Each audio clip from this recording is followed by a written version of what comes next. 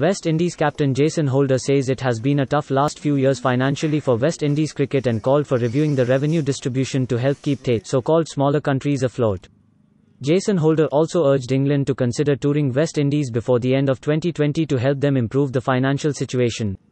Holder did not mince words as he conceded that West Indies are having difficulty funding their cricket, including tours and development programs.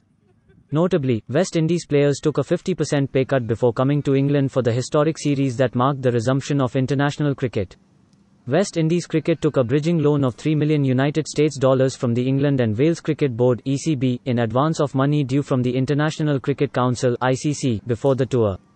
West Indies players will be heading home to take part in the Caribbean Premier League, but their international calendar looks uncertain. Holder said they make money by only hosting England and India and therefore urged the ECB to consider a tour to the Caribbean. Holder also said teams apart from India, England and Australia struggle due to the existing ICC revenue model and called for a review.